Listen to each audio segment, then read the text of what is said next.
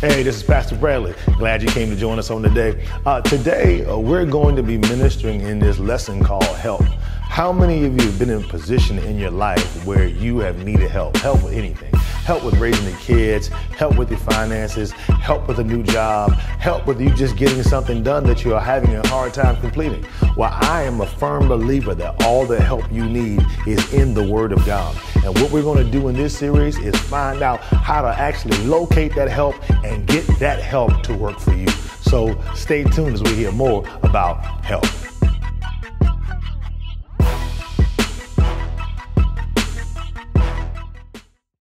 So let's go back and kind of lay some foundation. Number one of the first things we said, our premise was this: if 2018 is going to be better than 2017, it's going to get better because I get some help getting better. Amen? Everybody in here could use some help. We need help with everything. Help with my mind, help with my thinking, help with my finances, help with my family, help with my walk. There's not an area in my life that I don't need help in. Matter of fact, there won't be a day in my life that I won't need help in one of these areas. Does that make sense? I don't graduate from help. I just learn how to use help all the time. Amen? All right, so now the goal of the lesson is this. Number one is to identify where our help comes from and then learn how to access that help or tap into it. Now, the text was already clear about where your help comes from. Your help comes from the Lord, amen? The problem is a lot of times we look for help everywhere but from the Word of God. We're going to look to our friends, we look to your mama, look to your father, look to your neighbor, look to whatever network you have, and those things are good if they help you, but they should not necessarily be the first place you go. The first place I go should be to the Lord. Oh, I can't get no amens. But how many of y'all know people will let you down? Listen, there's no obligation that they have to help you the way you think they should. See, the biggest disappointment is that you create these expectations from people, then they don't meet them, but they never agreed to your expectation in the first place. That's why your focus should not be on folks. Your focus should always be where? On God. Amen. So now we've got that down. So the next thing after that we had to identify is this. I want to make sure not only did we need to identify where our help comes from, we also needed to talk about what help was and then what it looks like. All right, let's deal with this for a second. Let me give you a couple of definitions because I want to make sure you have this. We define help as this, especially for this series. Help as power or ability to assist in accomplishing a goal or task. Power or ability to assist in accomplishing a goal or task. Now, that's the definition I believe Holy Spirit gave me. When I looked it up, I found out it lines up very much with Webster's dictionary. Webster says this: help is defined as to make easier for someone to do something by offering services or resources. To make easier for someone to do something by offering services or resources. Now, here's what it didn't say. This is what it didn't say. It didn't say help was having somebody do it for you. And most of the time, especially in church, when we talk about help, our mindset is send somebody to do it for me. And so what you realize is that help does not. Now here's what I'm going to say. I'm not going to say you can't get help that way. All I'm going to say is don't make that your only definition of help. Okay, you've got to expand what help looks like. Okay, listen, I don't have to come and help you cut the grass, physically push a lawnmower to help you. If you got a one-stroke single-engine lawnmower and I bring you a zero-turn riding lawnmower, I helped you. If you don't have a way to get to work and I drop off some bus tickets at your house, I helped you. See, a lot of times help shows up as power or ability. It doesn't mean somebody's going to come and always do it for me. And so if we can if you don't mind me to push the envelope to kind of change some of the religious mindsets that we have, then I think we can get somewhere. Let me give you this story because I like this story, this analogy that I've heard and I've seen, and I want to use it today because I think it applies. Because here's what I find out. If we don't agree on or at least expand our definition of what help looks like, Help could be right in your face and you never see it. Matter of fact, that's most saints' problem. You got all the help you need, you just can't recognize it. All right, let me give you this. So there's a story goes, this preacher told this story a long time ago. Says, so you got this guy climbing a mountain, and he decides he wants to scale this mountain, so he's scaling the mountain, and then finds himself getting stuck climbing the mountain. So he's hanging on by one hand, he's on the ledge, and he prays, Lord, I need some help. He's a believer. He calls on the name of the Lord. God said he will help me. Lord, I need your help. So a few minutes later, this huge bird flies to the rock. Right where he is, lands on the cliff next to him, says, hey, look like you're having a problem over there. You need any help? And the man says, no, I'm waiting on the Lord. Go away. Mountain lion shows up 30 minutes later. He said, listen, this is my mountain. I live at the top. Climb this thing all the time. I'm here every day. You look like you got a problem. You need some help? Now I'm waiting on the Lord. Go away.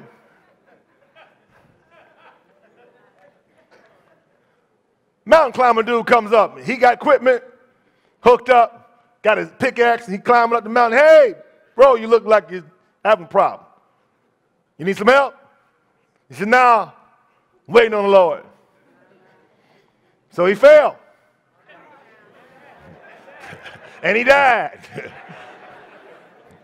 He get to heaven, and the first thing he did when he got to the gate, he wanted to holler at Jesus. Lord, I prayed. I called on the name of the Lord. I asked for you to help me, and you let me fall. He said, why didn't you answer my prayer? He said, I did. I came 3 times. I was a bird. I was a mountain lion. And see, but the problem is because you're looking for the spectacular.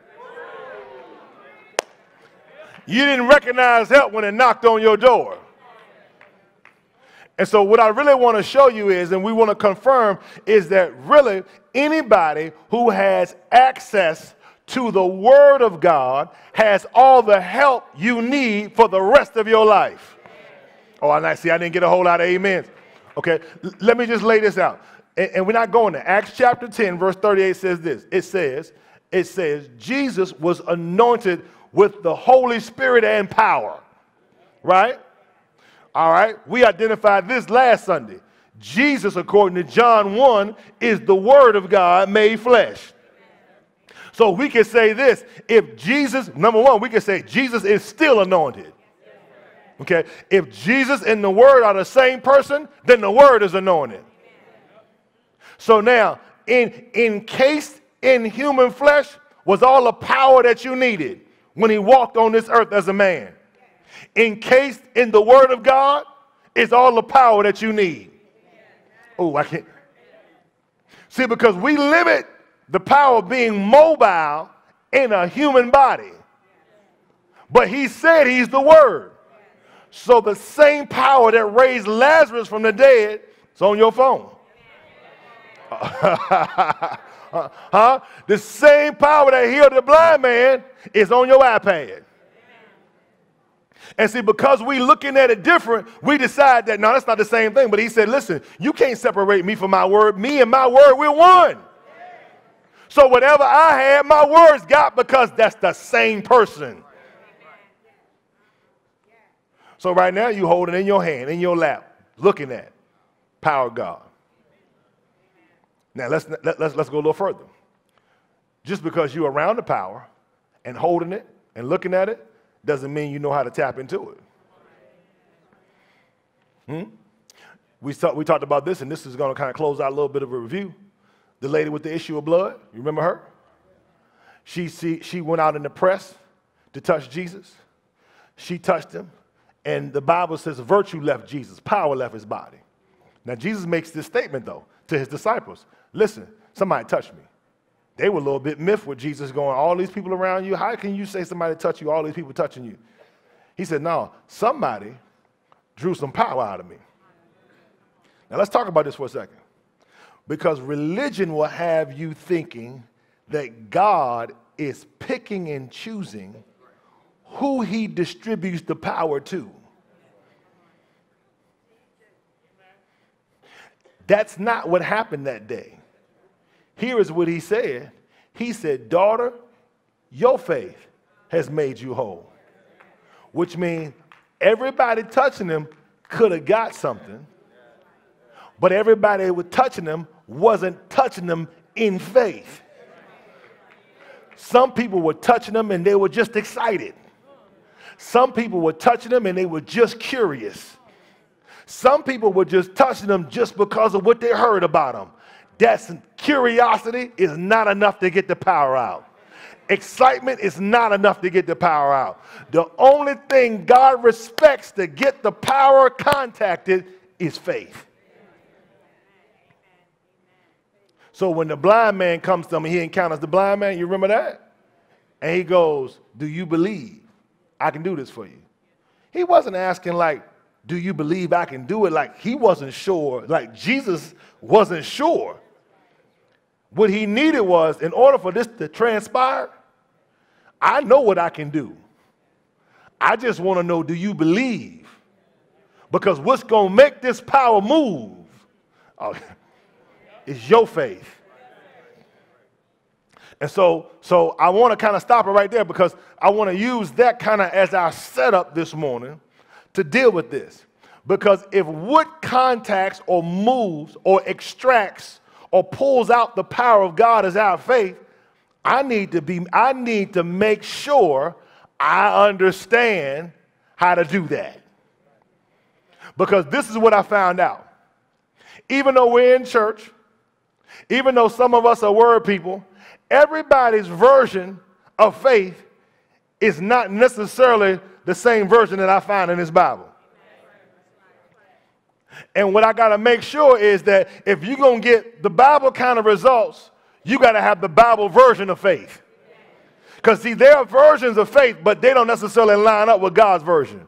Ooh, help me, Jesus. I remember one time that my wife had skipped so many updates on her phone that she was so far behind in the updates, none of the apps and none of the phone, it just wouldn't work like it was supposed to. So she's hitting buttons and things aren't working. Boy, we found out because her version was so old, it wouldn't run the programs on there. Oh, you better make sure your version ain't so old that you hitting buttons and you thinking stuff's supposed to happen, and then it's not happening, and then you blaming it all on God and thinking that it's God and it's really your version. And so that's what I'm after today, because here's what I don't want to see. This is just the heart, my heart, because this is what I find out. People will try something, and then when it doesn't work, they'll quit on it saying, this don't work. See, that faith stuff don't work. See, that church thing didn't work. But see, here's what I found out. Maybe we were misinformed. Maybe we were substituting things for faith that we thought would work. See, because sometimes we'll substitute shouting for faith. Shouting is good, but it don't mean you believe. Because you can shout and still be in doubt. Okay, Lord, I'm not getting no help now. Okay, or we substitute good works for faith. So we want to go overseas and build houses in Haiti. They want to go over here and do this, and they want to go over here and do that. And I'm not knocking all that. All that stuff is great. But a lot of people have the mindset that if I do enough of that, then when I need something, God's going to do something for me. And you can do that and still not believe. Or then we'll substitute church attendance. If I go to church enough, if I'm good enough, if I act right enough, and the bottom line is you can do all that and still not believe. So I want to make sure your version and the Bible version actually match. Is that all right today? Because after getting born again, the next probably most important thing you can probably get a hold of is how to live by faith. Because that's the one thing that'll change your finances. It'll change your family. It'll change your body. It'll change your situation. It'll change everything about you. I said it in the recap. You aren't designed to live past what you believe. Did you hear what I just said? You better get that. You can have as many people pray for you as you want. You can attend all the services that you want. You are not designed to live past where you believe. If you don't believe it's so, then you stuck right where you're at. The day you change what you believe is the day you change how you live. Well, I'm not getting no help with this. See, the day you believe you can get better. The day you believe you can stop cussing. The day you believe you can be out of debt. The day you believe the body can be healed. The day you believe you can get a promotion. The day you believe can't nobody hold you back. The day you believe you can own your own business is the day things change for you. But as long as you believe the way you believe, you stuck with what you got. That's why he said all things are possible to him that believes. You know what else that doesn't say? It's not possible to him that doesn't. I'm preaching good, boy. Y'all ain't saying that. I'm preaching real good. It ain't possible to him that doesn't. So it's not designed to work for people who don't believe. So you should not be surprised if it don't work. It's not supposed to. Matter of fact, your faith is working. It's just working to keep you where you are. You don't believe it can get better, so it doesn't. Look down your road and say, it's really working. You just don't understand. Yeah. I don't believe people can do all that. That's why you can't do it. I don't believe people can be debt free. That's why you're not. I don't believe nobody can live right. That's why you don't. It's working. It's working. You got to realize you having what you saying. Then you go, I don't believe in that faith stuff. Oh, you doing it right now. It's showing up all the time. I always get sick. Nothing ever works out for me. And then it never works out. Why are you surprised when it blow up? Because it's not designed, life is not designed to operate beyond what you believe. So we got to do a couple things with this. I need to find out what you believe. I need to find out where you got it from. Where'd your belief system come from? Who said it? Who set that down? Who told you you couldn't get out? Then we need to fix it. And then we need to adjust it. Can we do that? We ain't going to do it all today, but can we do that? We're just going to take them one piece at a time. So let's talk about, let's just deal today only, let's just deal with version. Your version of the world's version of faith versus God's version of faith. And let's just make sure that our versions match God. And here's what we're going to say from here on out. When we find out what we find out that does not line up with God, listen, we're willing to throw it out. It's kind of like, especially my house, especially my wife in the house, anything that's past the due date on any food. See, I ain't grow up like that. Y'all clapping, I ain't grow up like that. Listen, if the milk was 1 day past, you were like, shoot, they ain't but 1 day. You can go 2 days, pour a little bit in the cup, put your finger, yeah, we good, come on. See, y'all like me. Okay. See, it's more of that in here. It's the date. I'm like, shoot, is it open? It ain't open. It's still good. 5-second rule, fall on the floor. Okay, good. Yeah. See, y'all with me. Y'all with me. I don't know about what she doing. Stop telling our kids that. Listen, if fall on the floor and it's the last M&M, bro, 5 seconds. They ain't been there but 5 seconds. Pick that M&M up, look around. Pop that. Okay, do what you want. Throw your M&M in the trash. I ain't throwing mine in the trash. If that's the last one I got, no, it ain't. I'm going to eat that. I might not do that at your house, but I'll do it at mine. Oh, y'all play too much. Come on. All right, let's look at something. So go to Hebrews.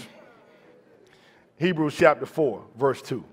Let's take a little bit of time and dissect some things just to make sure our versions match and line up if we can do that. Hebrews 4, verse 2. When you find that, somebody say amen. All right. And I think we've cleared this hurdle. But I want to talk about this. I heard Holy Ghost say, you need to go here anyway. Okay, we'll do this. Y'all all right? Listen to this. For we also have had the gospel preached to us, NIV version, just as they did. But the message they heard was of no value to them because those who heard it did not combine it with faith. Now that becomes important. Gospel. The gospel is the good news of the word of God. So you have an audience, a crowd, but the crowd has been divided. The crowd is divided into us and them. Us it worked for, them it didn't. But they were together when they heard the same word. But the deal is, us believe what they heard, them didn't. So really, let's talk about this. It's not necessarily the quality of the seed. It was the quality of the ground it was sown on. Can you get that? It wasn't what was heard, it was the condition of the people who heard it. Because here's what you have. And I'm just going to throw out an example. In that crowd, he could have mentioned, or the word could have been preached, that by his stripes you're healed. But when you heard that, you start coming up with all the reasons why it doesn't apply to you. Or you leave questioning instead of receiving. What you think about that healing stuff? Everybody can't be healed. I know somebody that prayed they didn't get healed. Healing's for some people. I don't know about it. Okay, so now you're not in faith for that word. Check this out. You can't have that. God didn't disqualify you. You did. Then I got us. Us said, I don't understand how everybody gets healed. I don't understand how a word heals me. But here's what I do believe. If God said it, and he did it before, and he'll do it again, I believe my God will heal my body. I don't know how it works. I just believe it works. That's their word. They took that. It was all put on the table. One group left it. One group snatched it. Owe no man nothing but to love him. I don't believe everybody can be out of debt, so you're going to have to owe somebody something. Everybody just don't pay off a house like that. So you got to have bills from somewhere. I'm going to always have bills. Bills going to always be around. We're going to always have a car note. I'm going to always have a house note. We're going to always have a credit card. We're going to always have a bill. Okay. That word, not yours. I got another group over here that says, owe no man nothing but to love him. And go, does that mean I don't have to pay no? I can have everything paid for? Out of debt? All my needs are met? With more left over? I ain't got to figure out how I can do that. But you know what, Lord? I believe. I believe you able. I believe you capable. I believe supernaturally you can wipe away my debt from a computer if you need to. I believe that. They took that. Us and them. In every service, in every service, there is us.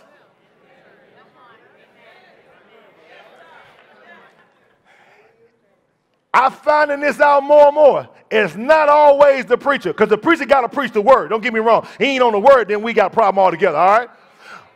But the question is, what you do with what you heard? Now, the first question is, if you, that's whole, I ain't get this earlier. This is good. If you question the validity or the integrity of the carrier of the word, why in the world would you sit there and listen to them? Did you hear what I just said? I said if you question, because see, you are setting yourself up for failure if you're in a house where you don't believe the man or the woman of God. You're going to always be in the them category because you never believe anything dude said because his character, his conduct, his attitude doesn't line up with the word of God. So now you question everything. So you should never sit yourself in an atmosphere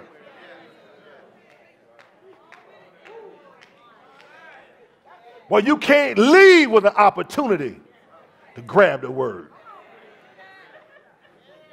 And you got people who will go sit in services, don't believe anything that God said. Listen, I'm not saying what he said wasn't so. It's just because of some other issues. Conduct, could be character, could be integrity, whatever it is. You really don't believe what he presents. You need to find you a pastor you can submit to. And I'll go here. If it ain't here, you need to find somewhere else. All right, let's get with y'all all right? Let's keep going. So now we see how that works.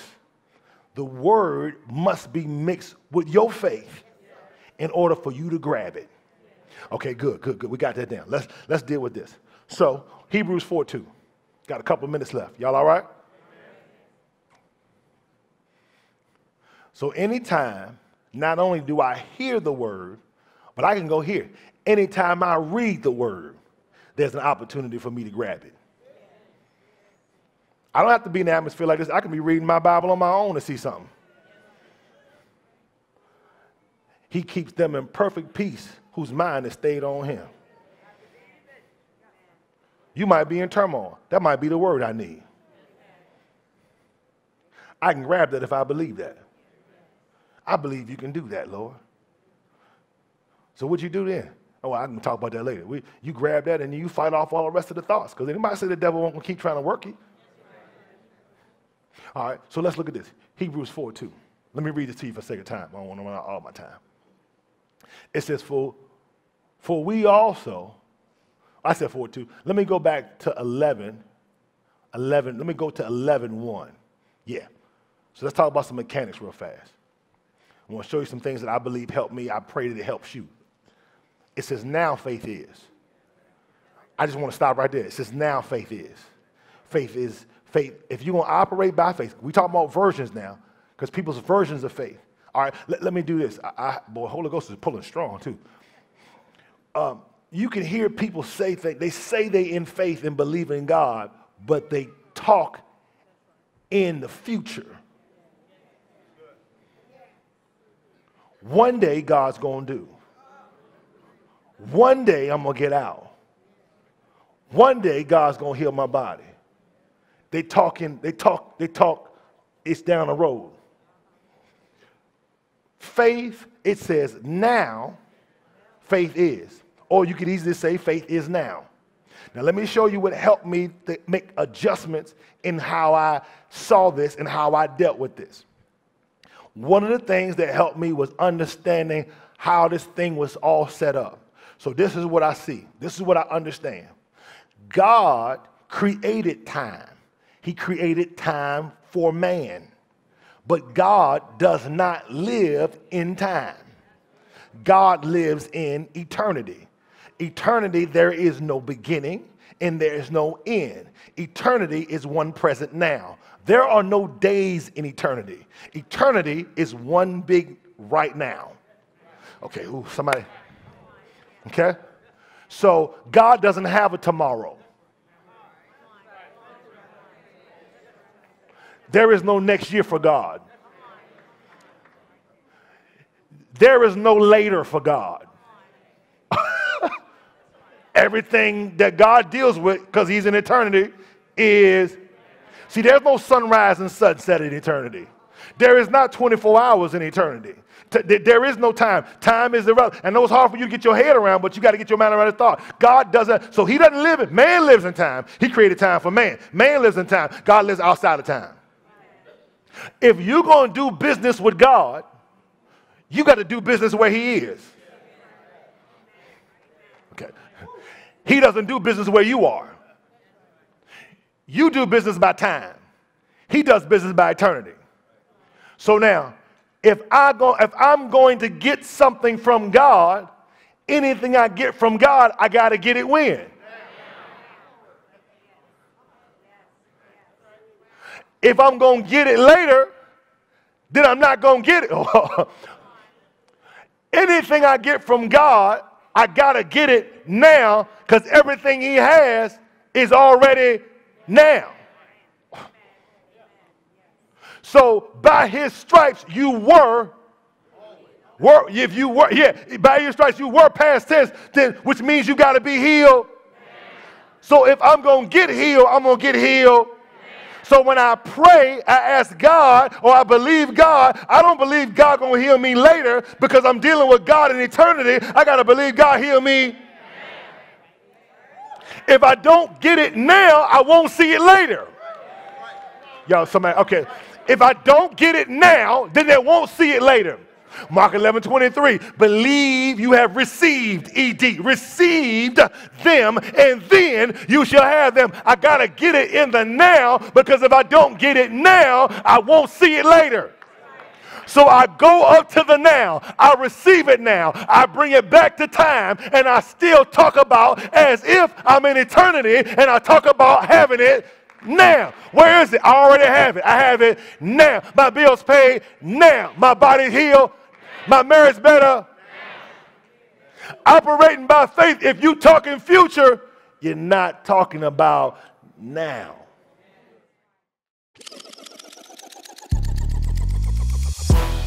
Hey, we're back, and I pray that that lesson has been a blessing to you on today. If you'd like to get this lesson on download, you can stay tuned and see some information that'll help you learn how to lay hold of that. God bless you, and see you soon.